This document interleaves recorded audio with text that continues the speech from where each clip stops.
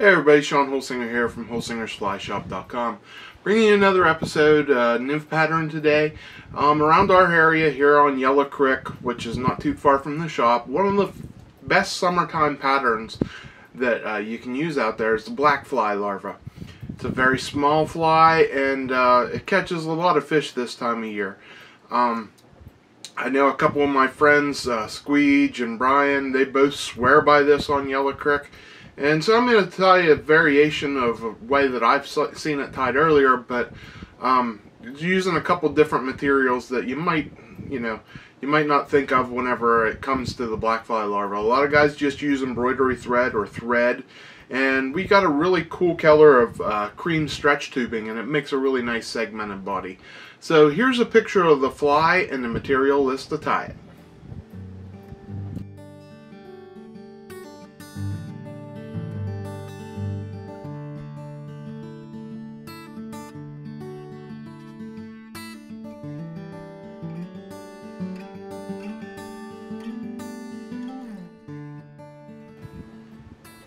Okay, here you see the fly in the vise. It's a really simple one. Let's get into tying it.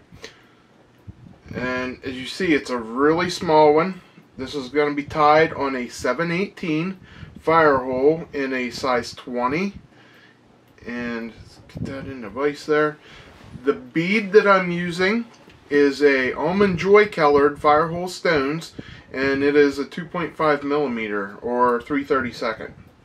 For thread, I'm using some 70 Denier white thread, and we're just going to wrap that on there and get it started. And the last thing I'm going to use is a new color of stretch tubing that we started carrying at the shop, and that color is cream. And it really makes a nice color blend. It makes a really nice natural looking color for this fly. And it gives it a nice rib. So I know a lot of guys will tie this and they'll use just thread, and that's fine. It's nice and easy. I'm using this, I'm going to be fishing this as a dropper a lot of times, so I want that bead on there to get me down. And this rib here, or sorry, this stretch tube will make a nice ribbed body. So I'm just going to tie that down there. I'm going to give it a little tug on the back to make it thinner as I go back, and then I'm going to add just a little bit of body, not much, just a little bit of body that it flows into that head nicely, into that bead to make the head, and that it's not off shaping.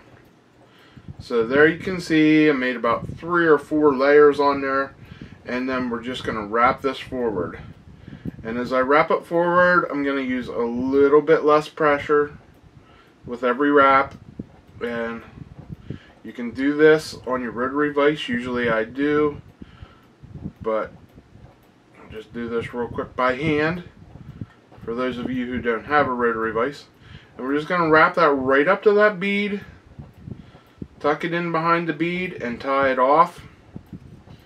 And you can see this makes just a natural little grub-like pattern to represent the black fly larva.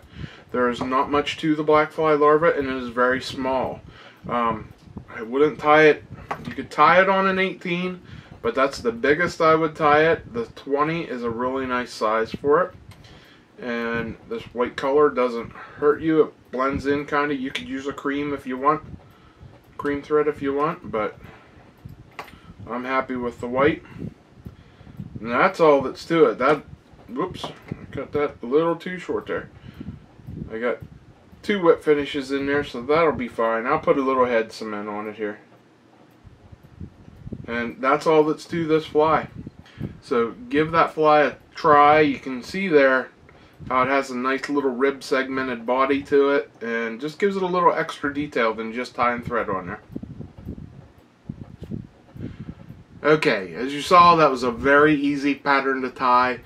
Just a couple minutes, and this time of year in the summertime, when I'm putting this video out, it's a really successful fly. We catch a lot of fish on it this time of year. So give it a try on your local waters. You may not have the black fly larva, but you may have something in there similar to it. So it's It's just a buggy looking pattern. It's buggy Kellers. Give it a try, and the material you need to tie it, you can find at the shop at holsingersflyshop.com. And thanks for the suggestions you've been giving me on my YouTube channel and my email.